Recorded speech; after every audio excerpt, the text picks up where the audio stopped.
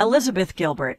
Big Magic. Creative Living Beyond Fear. Whether by playing in a band at school, writing an essay, or trying out pottery class, we've all dabbled in creativity. But creativity is more than just doing an artistic activity. So what is this elusive phenomenon? Creativity means finding the inspiration that exists in the world. It's about living without letting our inspiration be locked in by fear, and by staying curious. So let's find out how one of the most talked about writers of recent years thinks about the big magic of creativity, ideas, and inspiration. Before we begin, we publish new content every week. So be sure to subscribe to our channel and ring the bell to get notified about our latest extracts. Extract 1. You've only got one shot at life, so don't let fear stop you living creatively. Millions of creative people all around the world grew up with the constant reminder that getting a good education and finding a serious job was the only path that led to happiness. Many experienced failure and hardship in their early attempts in making art.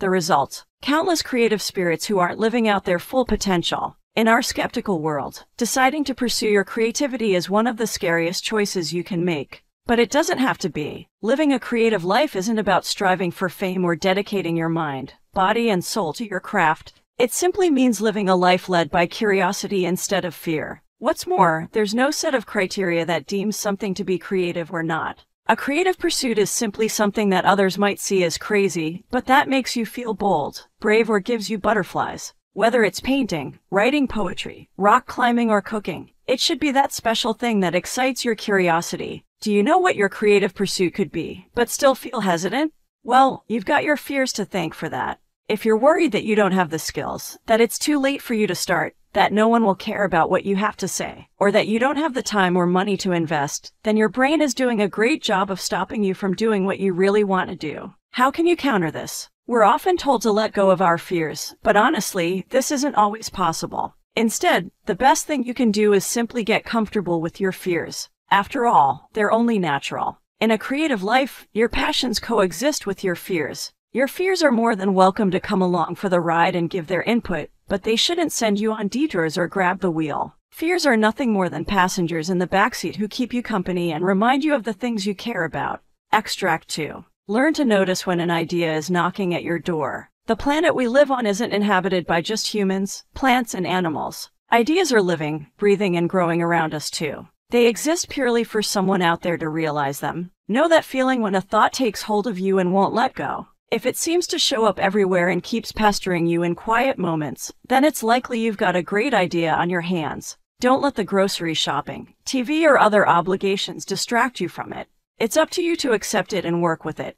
If not, the idea will float on until it can find someone else to make it reality. In this way, ideas are rather mystical things. The author experienced this firsthand with one of her friends and fellow authors. The author had toyed with the idea of writing a novel set in the Amazon jungle, inspired by her Brazilian husband. For one reason or another, the idea didn't come to fruition. She had to abandon the novel and continue with other projects. It was around this time that the author became friends with novelist Ann Patchett. Spookily enough, Patchett had begun to write a novel set in the Amazon. The storyline was almost identical to the author's. Both writers were stunned. Today, they firmly believe that the idea simply drifted on until it found someone open to giving it life. Extract 3. Give yourself permission to create, no matter how afraid you are of failure. Sources of inspiration are all around you, and you've got plenty of talent.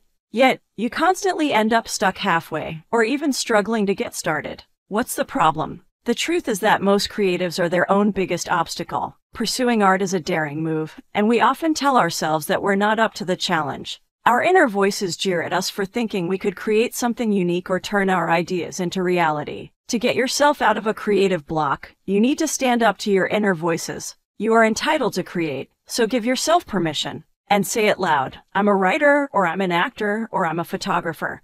This way, you'll announce to yourself that you're following your passion, and nothing can stop you. Not even rejection can stand in your way. Yes, rejection is always a tough pill to swallow, but you shouldn't take it personally. Those judging your work are only human. Before the author had any published work to her name, she sent off a piece to Story magazine, which was swiftly rejected by the editor-in-chief. She remarked that the story was good, but it fell short. Then, years later, when the author had a few bestsellers under her belt, her agent sent the exact same story to the same magazine. This time, the very same editor-in-chief thought it was brilliant. and that it somehow reminded her of something special.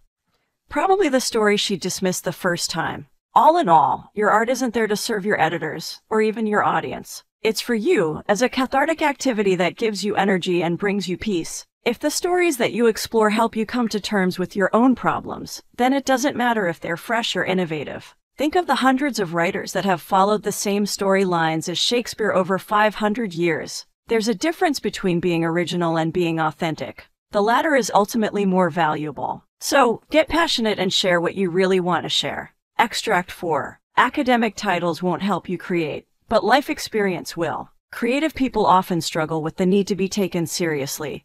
Whether it's from friends, partners, or relatives, artists feel pressure to make their commitment to their passion seem legitimate. Many creatives even spend years getting academic qualifications for this reason. But is this really necessary? The truth is that you don't need a degree to do what you love. Only real-life experience will give you the knowledge to pursue your craft. The author's bestseller Eat, Pray, Love is the result of her personal journey to find the joy in living after a rocky divorce. It's safe to say that the things the author learned can't be taught in any classroom. What's more, they gave her the power to write her first bestseller. The lesson here is that creativity is born out there in the real world. You've just got to be open to it. Instead of trying to prove yourself as a serious artist, stay playful. Tom Waits imagines his music as jewelry for the minds of his listeners. You could make art that's strange, comforting, amusing, intimate, or angry. Some people will love it, while others will hate it. And that's perfectly fine. Extract 5. Don't force your art to pay your rent. We all know that cliché of artists enjoying whimsical, carefree lives full of bohemian parties and no proper job to speak of. Yet, when most artists live out this cliché, they strangle their own creativity by using their art to pay the bills. However, there is another way. Rather than becoming a sellout, you can support your creative career by keeping your day job. This might seem like a cop-out, or as though you're not committing passionately enough to your art. But balancing your day job with your artistic pursuits can in fact inspire more passion. Just imagine you're having an affair with your art.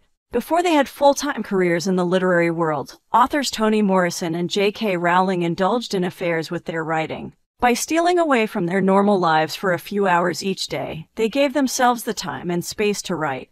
Hours like these can become rituals that we look forward to, and will keep us going even when the daily grind gets us down. By maintaining your day job, you'll also give yourself the safety to be creative. Success is never guaranteed in art, so why put pressure on your art to deliver money or fame? High expectations can suck all the fun out of creativity. If you want to create freely and without fear of disappointing yourself, give yourself the security to do so with backup options. You've just listened to our extracts on Big Magic by Elizabeth Gilbert. The key message in this book: it's never too late to start creating. By getting comfortable with your fears and forgetting about what others expect of you, you can give yourself the freedom to pursue the art you've always wanted to make. Live curiously, never take things too seriously, and you'll find that making art has never been easier. Actionable advice: dress for the novel you want to write. The next time you find yourself staring frustratedly at a blank page, get out of your chair and head for your wardrobe. Pick out a great outfit, have a hot shower, do your hair, brush your teeth, get dressed, and put some perfume or cologne on. It might seem silly, but by freshening up your body you can refresh your mind and seduce your creativity back into action. Got feedback? We'd love to hear what you think about our content. Just share your thought or book recommendation on the comment section, and be sure to subscribe and ring the bell to be notified about our latest extracts. Thank you and have a great day.